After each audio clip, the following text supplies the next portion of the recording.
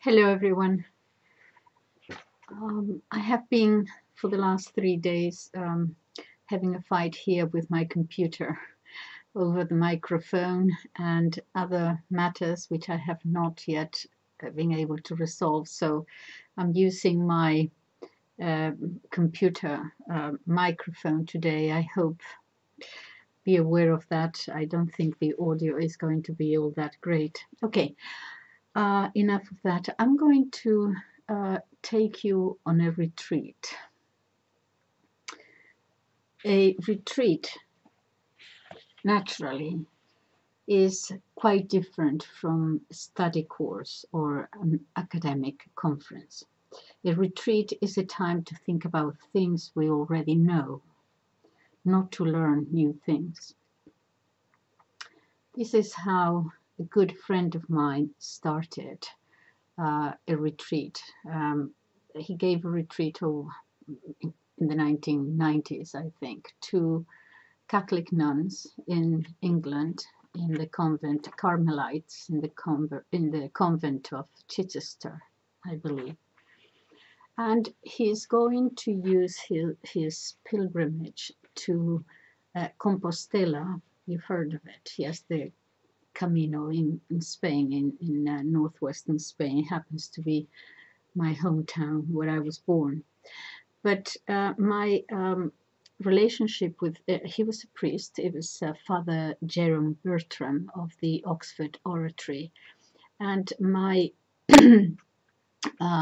affiliation with him, or my friendship with him, was that he actually edited my translations of the mystics into English, and he helped me a lot, and he found me a publisher, and so we had a sort of a close relationship. We worked together, and today I was cleaning up and going through old books in my little library here, and I found these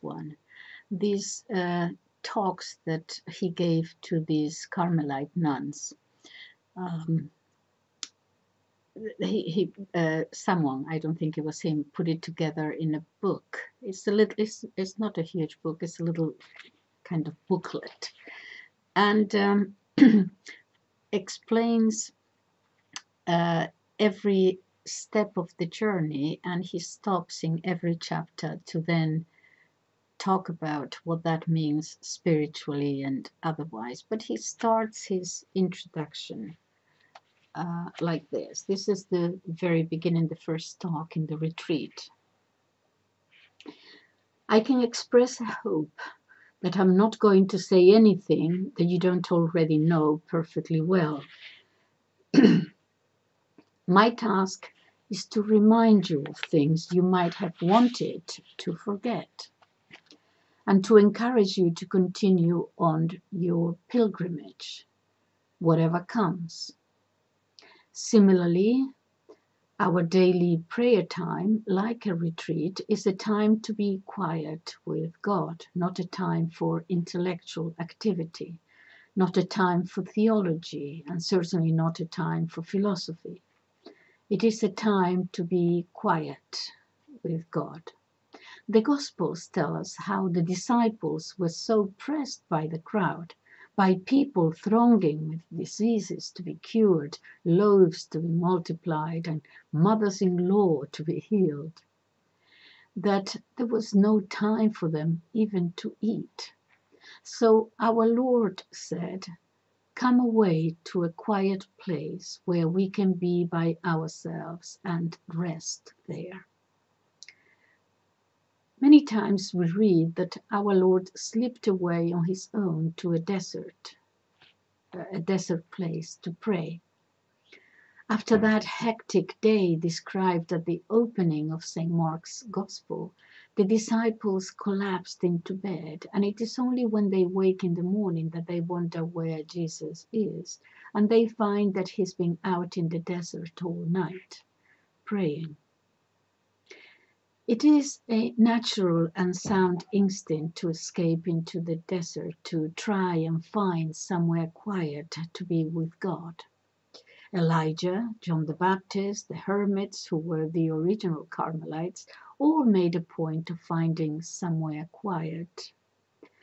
But the difficulty is that wherever we are in this world, wherever we think we have found a quiet place, whenever we think we have found a quiet place, we become aware of noise. There is nowhere quiet in this country, even on top of the hills, the downs or the Pennines.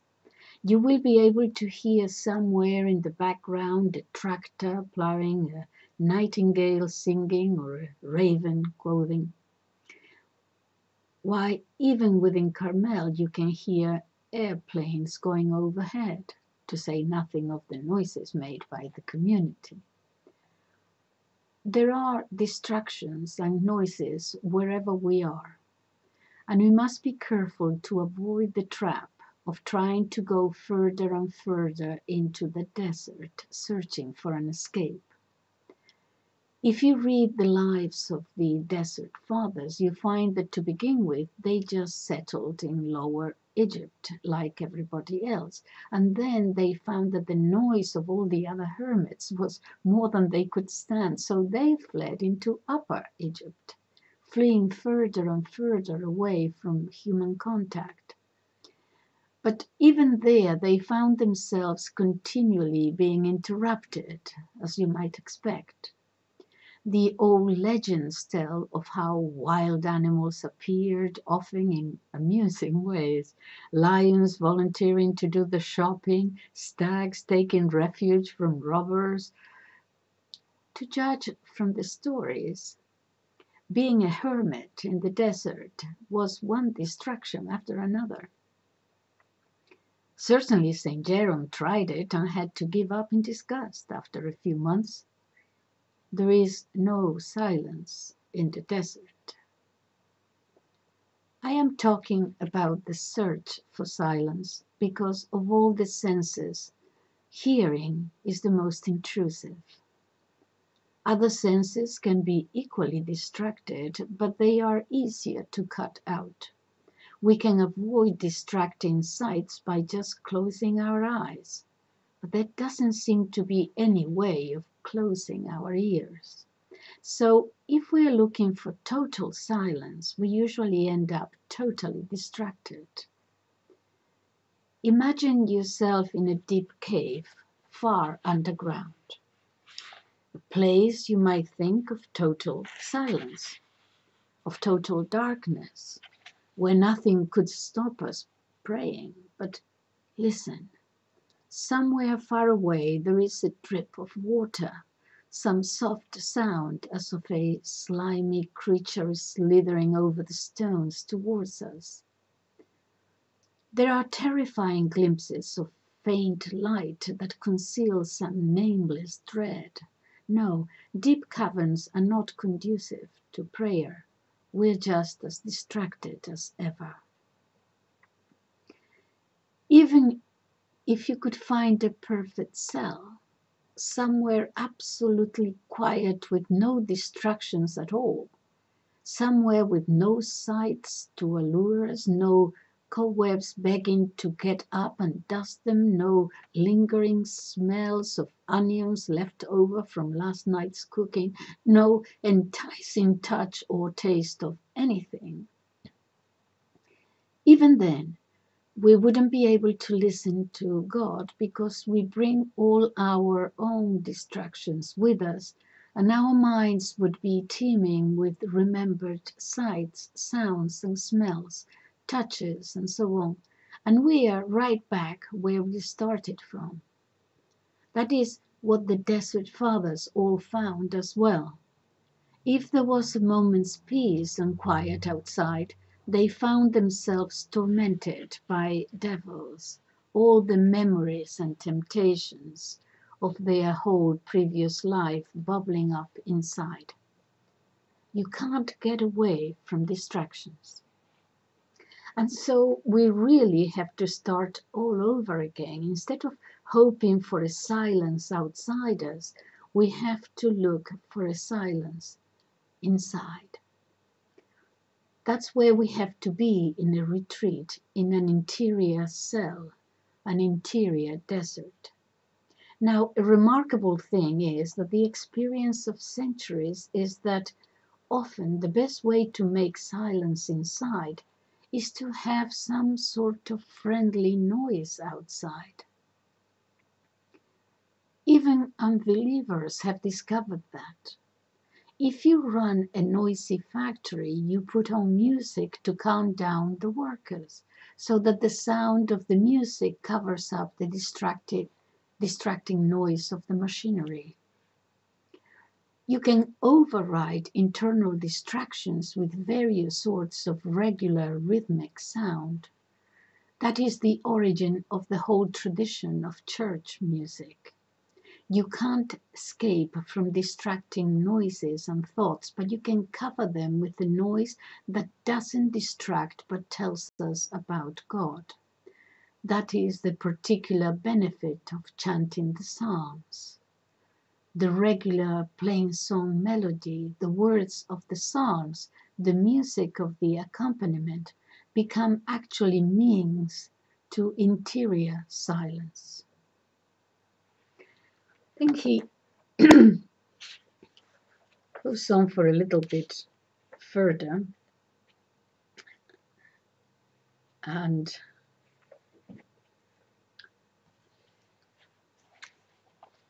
let me find the right one. If we are afraid of the distraction of the senses, the way to attend to God is to let them not so much distract as attract.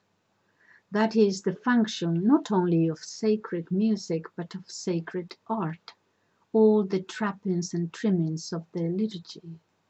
All these things were designed to make us quiet inside, something which tragically we seem to have forgotten. The Puritans for those of you who are listening from a non-Christian world may not know this, but that they are part of the Reformation, the Protestant Reformation. The Puritans in the 16th century attempted to get rid of all these things like music and color and religious art and make everything absolutely plain. Absurdly, Catholics made exactly the same mistake in the 1960s. They were trying, you see, to find somewhere like the ideal cell where there are no distractions. And just as the Desert Fathers found, when you have a liturgy, a form of prayer that is completely stark, all the distractions come crowding in again, and you have no way left of getting rid of them. That's why in the wisdom of the Church, the Catholic Church, we are now rediscovering the sacred chant and the glory of the liturgy. That's something which was never lost in Carmel, and I'm always glad when I visit there to see how beautifully the altar is prepared. The sanctuary has never been stripped, made bare and stark and grey, as alas in some convents and many parish churches it has. When I come to Carmel, the altar linen is always immaculate. It reminds me of how Saint Teresa of Avila was once blamed by Saint John of the Cross for providing scented rose water at the lavabo, the washing of the hands. Of course, she said, everything must be of the best for the altar of the Lord.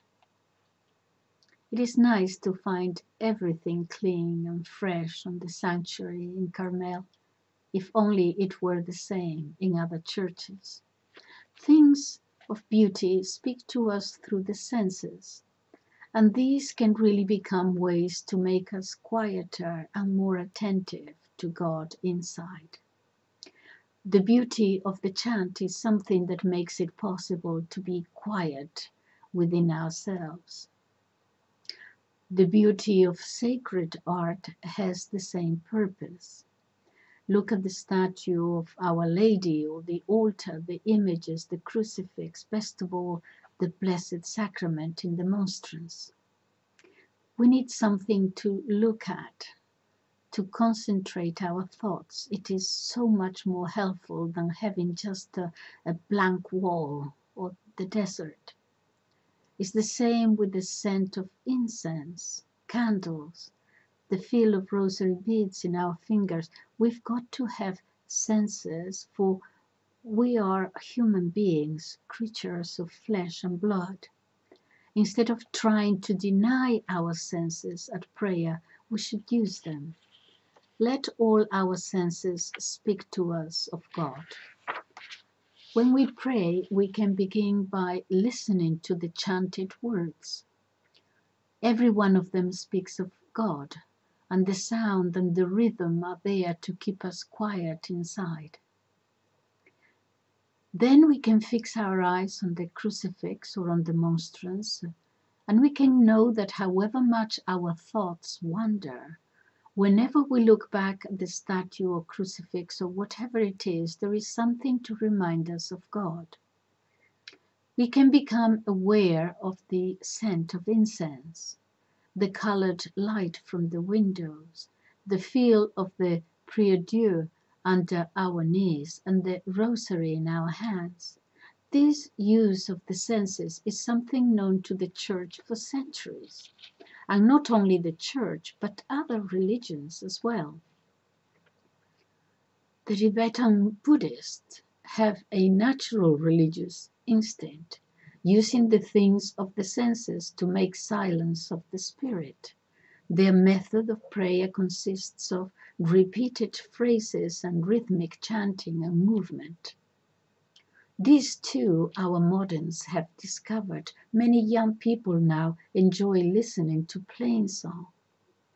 There are many tapes and records being produced by monasteries or convents, like the nuns at Ryde or the monks at Fongenbold. They sell quickly because people find that to have music in the background is a great help to recollection. It is the same with some of the new music that is coming from France, such as the Taizé chants.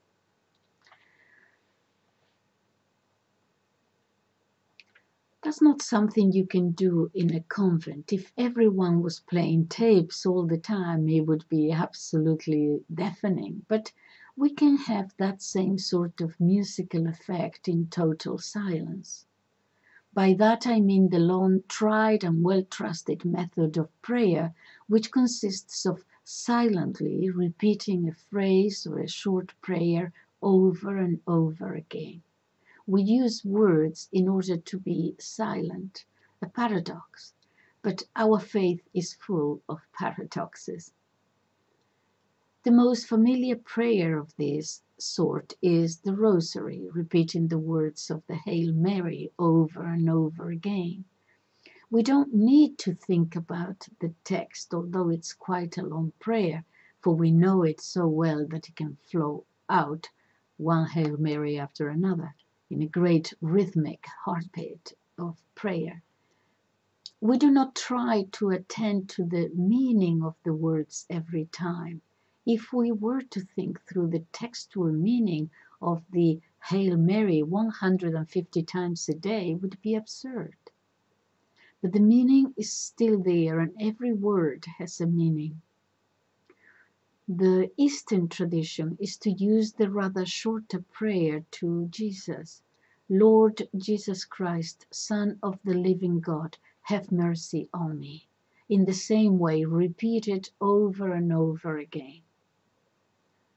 We are familiar with litanies, the glorious rhythm of the litany of Our Lady, pray for us and have mercy on us, coming again and again like waves lapping on the seashore. Yet the power of this type of prayer is in the sound. And since we need make no outward noise, we can call it a silent sound, which brings peace to our teeming minds.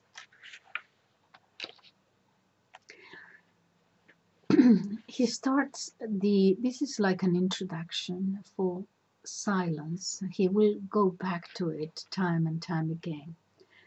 But let me just entice you by starting with how he started his pilgrimage to Compostela in Spain. Sun on the Foothills, Chapter 1, Finding Out. The spiritual life has often been compared to a journey, a pilgrimage, a progress from stagnant normality to the goal of God's kingdom.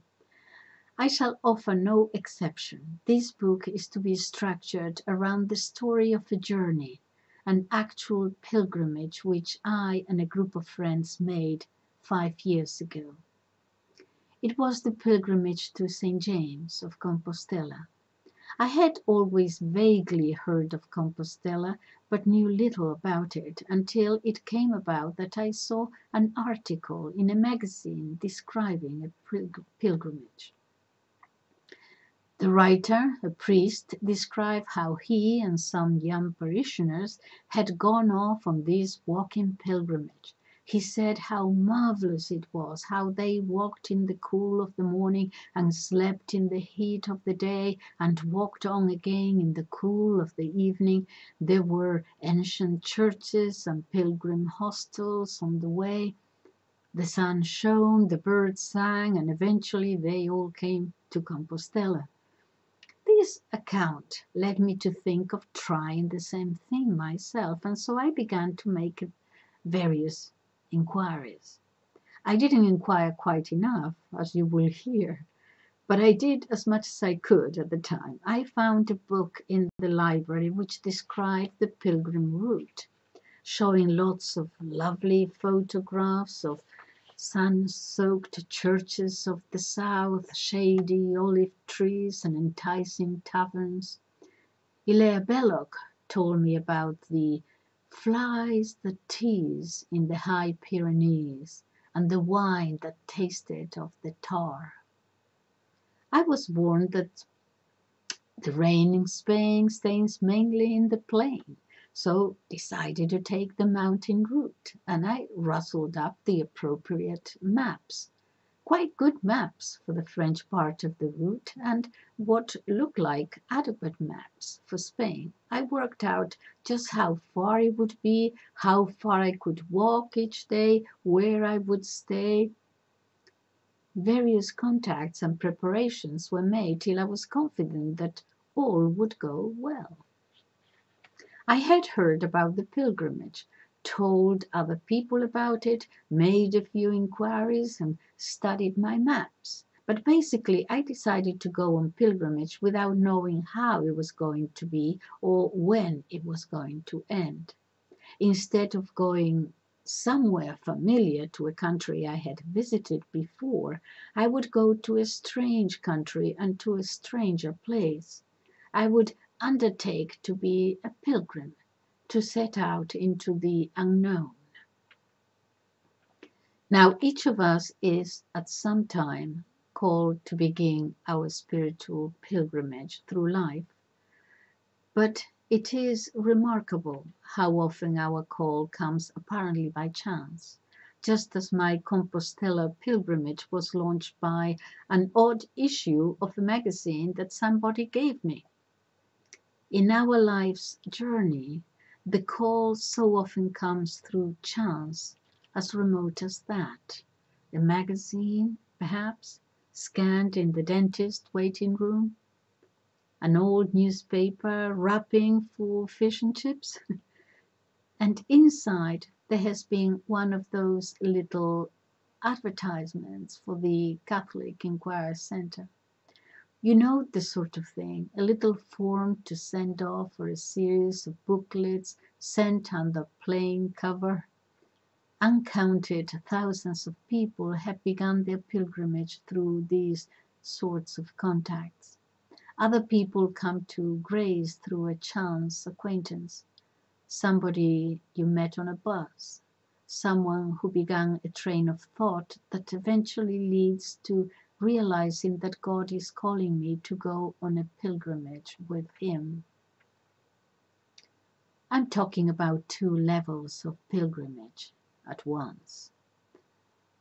The first is the fundamental vocation to follow Christ in the way of the Christian life, and this seems always to come as if by chance.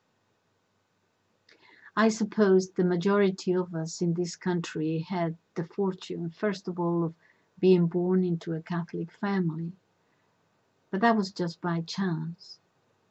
We could have just have easily have been born into a totally different family, perhaps in China or in some other area of the world where there was virtually no possibility of ever hearing the gospel.